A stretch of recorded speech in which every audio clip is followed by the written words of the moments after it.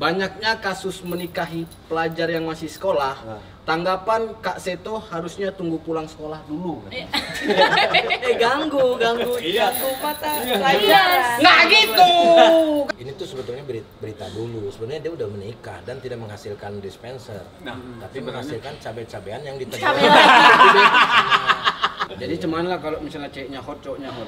Jadi apalah anaknya berarti kalau dia ketakutan. Jadi neraka lah. Ada MC lagi pidato coba. Iya, bayangin. Dan mana itu nggak ada semut buat hajatan tiba-tiba banjir. Loh, Bisa jadi deh. Namanya juga komedi, Be. Berita aneh katanya. Belum. Pantesan gua udah nggak ada job di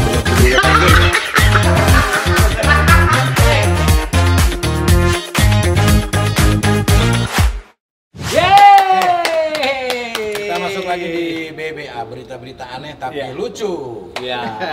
Kali ini kita kedatangan bintang tamu dari Sabang dan Merauke. Sabang Merauke. Sabang Merauke. Gimana? Bareng Ini perempuan-perempuan yang begadang Pak, semua malaman begadang.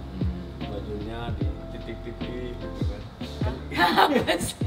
Gimana ya? Titik-titik. Begadang nggak titik-titik. Enggak, Mbak, itu kan malam titikin baju. Oh iya. Oke, kita langsung saja kita akan melihat berita yang pertama. Nah, di berita pertama ini katanya ada Dokter Boyko bilang remaja putri lebih berisiko hamil ketimbang remaja putra.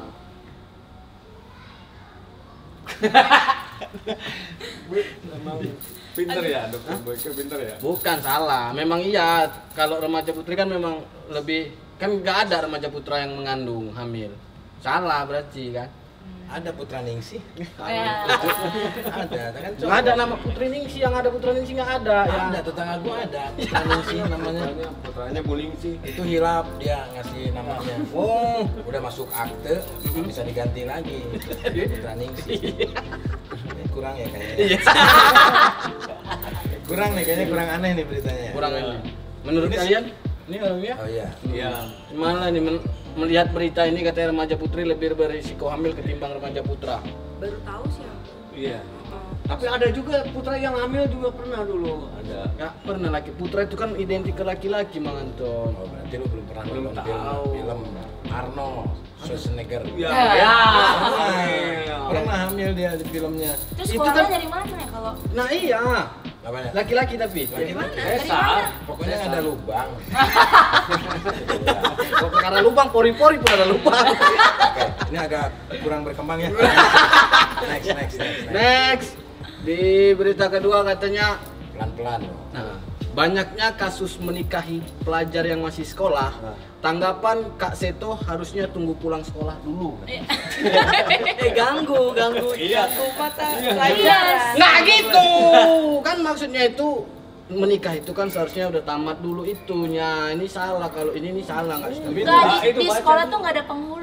Betul. Iya, tapi kan nggak boleh masih sekolah menikah kalau masih sekolah. Enggak, takutnya rame gitu, temennya Selama di mau sekolah. juga. Iya. Kan 300 peserta lumayan juga undangannya. Iya, masalahnya ini masih sekolah. Masa tunggu pulang sekolah? Jenius ya Kak Cinta. Jadi kata Kak Seto nunggu pulang. Tunggu pulang sekolah baru boleh menikah. Kalau lagi sekolah nggak boleh ya. Tapi benar, ini kata Kak Seto benar. Kalau bayangkan misalkan ya, ini anak sekolah, ya kan? Masuk sekolah, belajar, ada Pak Guru. Iya. Terus tiba-tiba baru 2 menit datanglah penghulu. Nah, Itu kan ganggu orang yang lagi sekolah. Aja. Masa ijab kabul pas sekolah? Yang benar adalah ketika beresin sekolah dulu, pulang sekolah baru dia menikah. Benar Kak Seto. Salah, nggak salah lah ya. Salahnya di mana? Kan masih sekolah. Loh iya, masih sekolahnya ganggu lah. Orang lagi sekolah belum ijab kabul. Bukan, maksudnya tunggu tamat sekolah dulu. Kata siapa? Ya, semua orang tahu kalau menikah itu boleh setelah tamat sekolah. Bukan berarti maksudnya ini masih sekolahnya iya. Yang Kalau salah gua nggak tamat nikah. Nikah. Ada Temen aku banyak. juga. Mahasiswa juga nikah. Yang penting dia pulang Sekolah. sekolah dulu. Yang Aja mau penting pergi pulang sekolah nikah dulu. sudut ya. Enggak, maksudnya nggak ada yang pro sama aku nih. Masa tunggu pulang sekolah? Berarti setiap nikah besok sekolah lagi gitu. Ya kalau mau boleh. Silakan. Kalau diizinin suami. Kan udah nikah. Kan Iya. ya salah. Nggak salah. 4 lawan 1. 4 lawan 1 kalah. Nggak kalah. Oke, lu mau nyari temen? Lu nggak mau sendiri? Ya maksudnya kan harus sama-sama setuju dengan ini salah ya beritanya ini.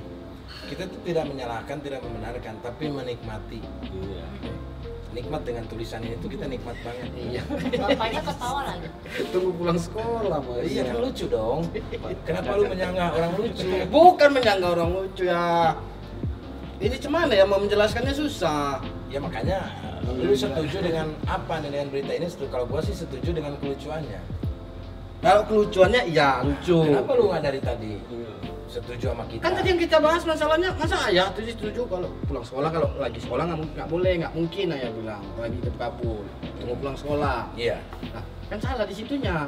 Kalau masalah ininya lucu Ya ya tetap nggak salah kalau memang dia mau nikah, ketika dia masih sekolah ya harus pulang dulu sekolah, jangan menikah di sekolah. Itu mencontohkan tidak baik. Kan di sini nggak ada lagi belajar. Udah, gitu. next nanti dolar kuning. Ya yang pertama dolar.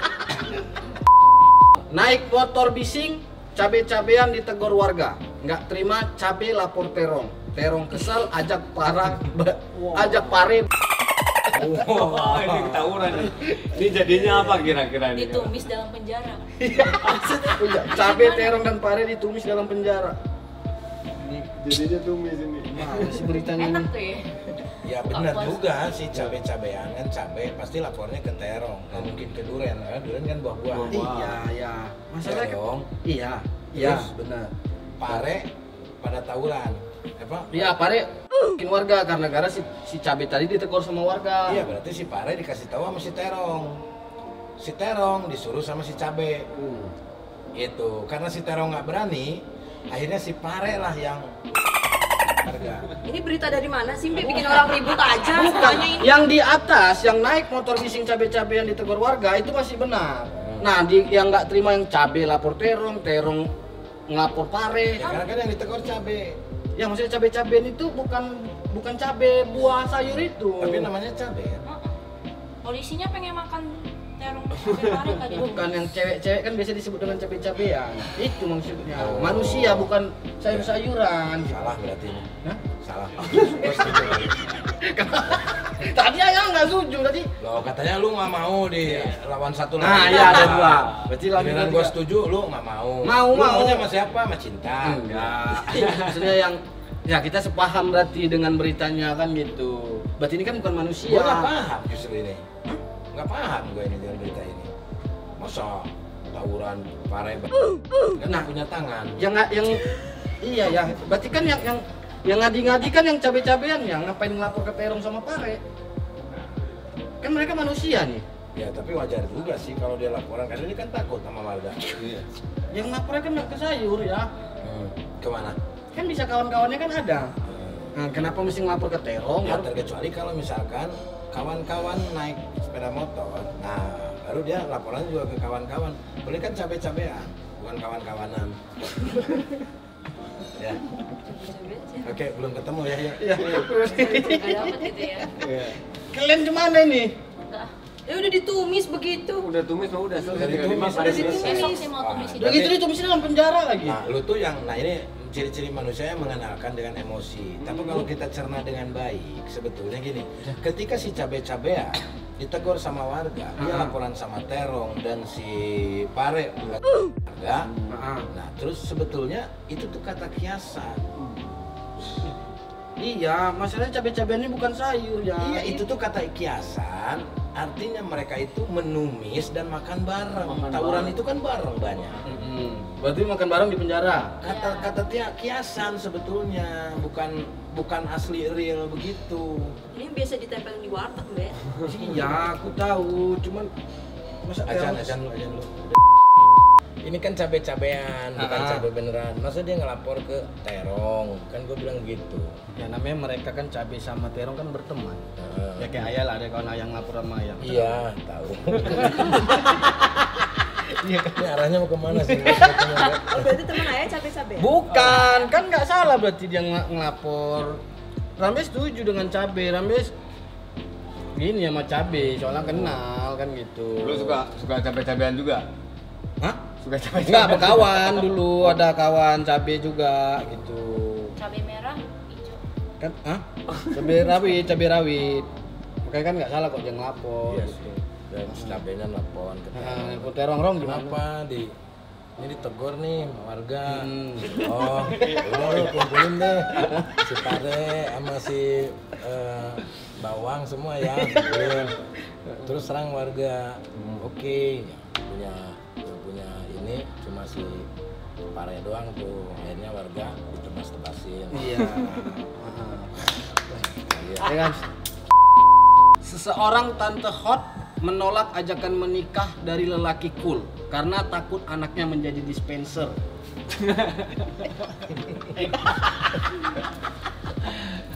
Gimana, Nita? Panas dingin gitu. Iya. Benar sih. Takut lah kalau misalkan digabungin kan takut sumeng kan. Ini Iya. maksud iya, Cuma cuman apa? Itu kan alasannya iya. dia. Cuman kan kok takut dingin kalau udah berarti kan Nita setuju karena takut anak jadi dispenser. Iya, itu sama aja ketika tawuran tukang gula batu sama peyem diadu jadi kolak kan gitu. Ini juga sama, Iya. hot sama dingin, Iya. takutnya jadi dispenser. Iya. Bisa. Ini sebetulnya asal jangan dekat listrik aja. Bukan Ini nggak akan terjadi apa-apa. hot ini dia Adem. Enggak, kalaupun dispenser juga kalau nggak dicolokin mah nggak ada panas nggak ada dingin. kan nggak ada kan manusia ini yang menikah, kenapa anak jadi dispenser gitu loh, kan manusia. Kan gitu. Cool itu maksudnya bukan berarti cool tuh yang gayanya, sikapnya dingin, Iya, santai. Iya, tapi dia kan takutnya jadi punya anak dispenser. Ntar dia punya cucu jadinya teh manis anget. Manis angin. Iya. Kan dispenser. Kan Iya, tapi kan ini manusia, dari mana? Kau Kan anaknya belum bisa- pernah ada orang ini menikah tiba-tiba anaknya teh manis Makanya angin. dia mau buat orang pertama di dunia. Ini tuh sebetulnya scary of the man.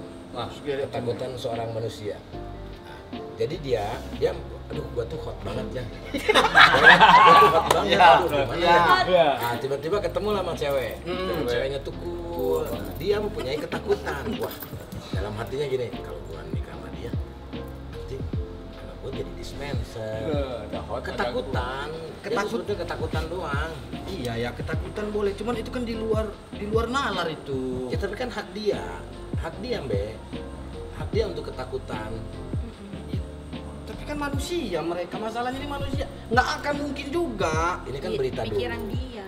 Ini tuh sebetulnya berita dulu. Sebenarnya dia udah menikah dan tidak menghasilkan dispenser. Nah, Tapi sebenarnya- menghasilkan cabai-cabean yang ditegur. Cabai lagi. Beda, itu udah beda berita ya, itu udah beda ini beda, ini udah beda. Ya kan siapa tahu kan bisa aja mungkin terjadi Iya. seperti itu. Kan ini sangat berkaitan. Karena sama-sama di dapur mungkin dispenser sama Iya. bawang Oh, apa ini tadi. Kan nggak mungkin Cabai. dispenser di tengah jalan tol. Iya dong. Enggak salah juga. Hah? Mana tahu ada yang haus? Kan saya sering ya Ya mobil salah. haus. Mau minum Masa di tengah jalannya ke lindes lah ya. tiba-tiba ada dispenser. Iya, kan nggak mungkin. Berarti kesimpulan dari berita ini. Nggak salah. Nggak salah, orang mempunyai rasa ketakutan, kan ada istilah. Ada istilah. Iya, tapi ketakutan kita boleh takut sama ini nanti kalau kayak gini cemana ya. Di Tapi dunia kan, ini tidak ada yang tidak mungkin. Mungkin aja bisa terjadi. Nah, pemikiran dia itu, oh mungkin bisa terjadi. Nanti anak kita jadi dispenser. Gitu. Bangga Ya kan kan? dia ngobrol nih sama si cowoknya sama si cewek. Sayang, aku kan cowok hot. Iya, kamu cewek cool kan. Iya. Nanti kalau misalkan kita menikah takut anak kita jadi dispenser kan gitu. Kan ngobrol gitu kan. Ya udah nggak apa-apa kan kalau misalkan jadi dispenser kita kalau misalkan aus mau minum kan gampang kan Nggak usah beli sedikit. lagi mahal. Gitu ya kan tinggal pipis anaknya keluar jadi cemana lah kalau misalnya ceweknya hot, cowoknya hot. Jadi apa anaknya berarti kalau dia ketakutan? jadi neraka lah. Udah panas sama-sama panas deh Kan nggak sesuai. loh anaknya neraka. Dah next. Terlalu lama duduk. Semut ini mengaku kakinya sering mengalami kemanusiaan. Ya, jadi manusia kalau terlalu lama duduk dia Kesemutan. masuk akal. Iya. Dari mana? Nggak pernah ada semut kemanusiaan kakinya ya. Lu pernah ngobrol sama semut? Hah? Pernah ngobrol sama semut? Enggak. Ya kalau enggak pasti kan tidak tidak menutup kemungkinan Iya. kita juga tidak tahu. Lu kan Apa pernah yang kesemutan dibilang. nggak? Pernah kesemutan. Ah, masa semut? Iya berarti bukan manusia kesemutan boleh. itu berarti ada maksudnya semut gitu. Emang berasakan gitu. Makanya istilahnya begitu, kita suka kesemutan. Nah. Semut nggak terima dengan pembahasan itu. Hmm. Masa manusia duduk kesemutan, oke, gue juga duduk, kata si semut. Iya. Akhirnya dia kemanusiaan. Bener dong, akhirnya dia kemanusiaan. Iya, tapi dari mana bisa tahu nih ya gitu loh maksudnya Oh. kalau si semut itu kakinya lagi ke Ya kan kita nggak tahu, Be. Tadi aja bilang ini ada semut nih ngobrol. Ya kan itu kita bayangkan, Ah. kan kita bayangkan, kita kan punya hayalan, kita Iya. punya imajinasi, Mm-mm. gitu. Semua itu bisa terjadi.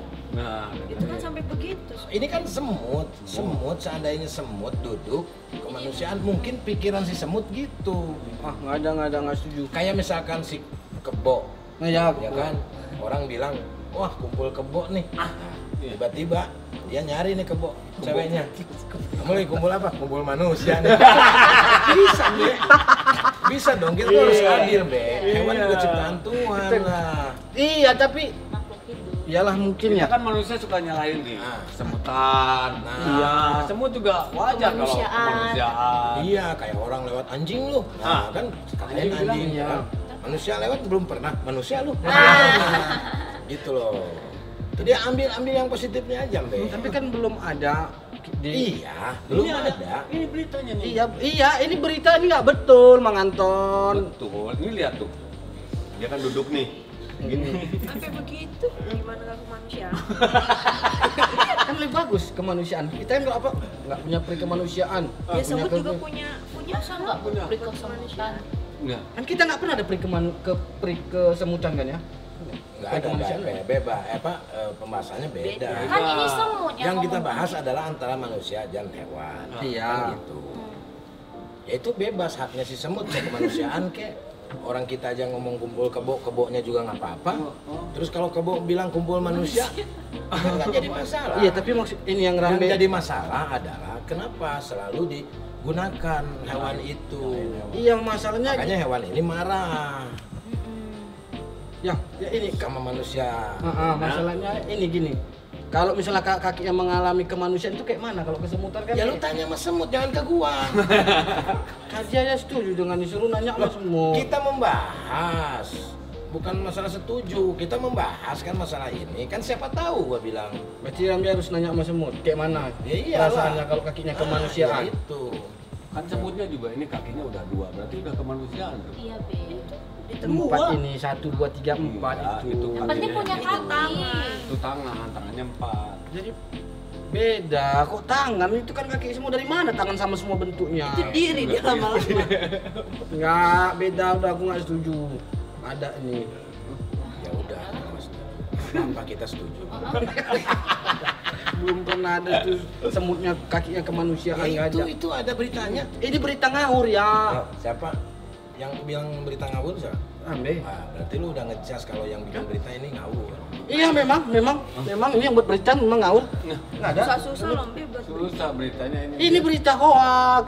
Enggak dong. Enggak, nih. Kan kita nggak tahu, siapa tahu ini dari surat kabar semut. Nah, Ya, iya.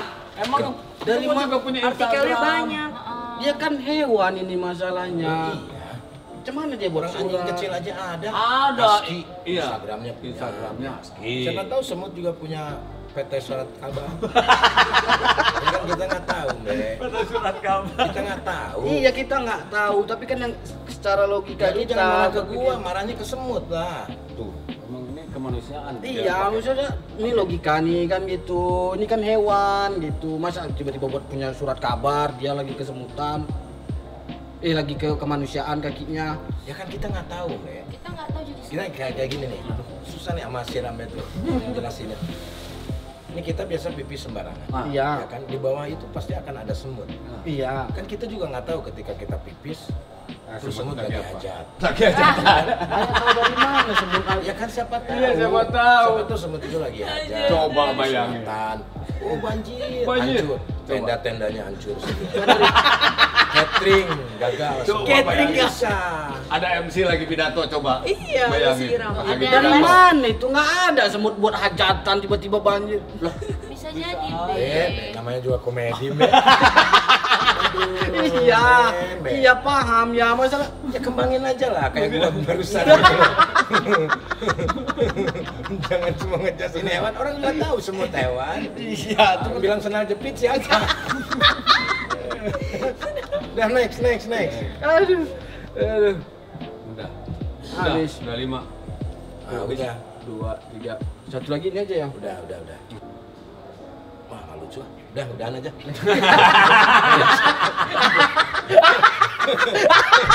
Beritanya nggak lucu, Me. Aduh.